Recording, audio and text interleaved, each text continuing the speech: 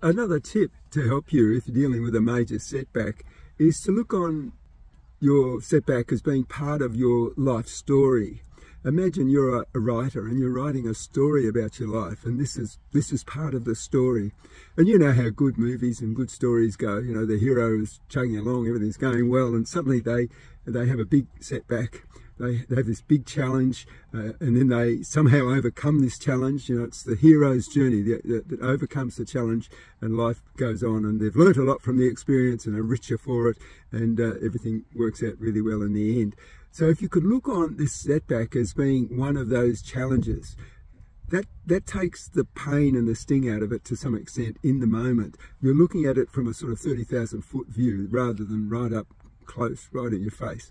And by doing that, it can take some of the pain away, some of the urgency of it away, and help you be less attached to the bad things that are happening. It'll help you distance yourself from it to some extent, which in turn will help you deal with the challenging situation that you are undoubtedly facing. So if you want some help with all this, I'm only too happy to have a chat. Send me a DM and we'll set that up. Thank you.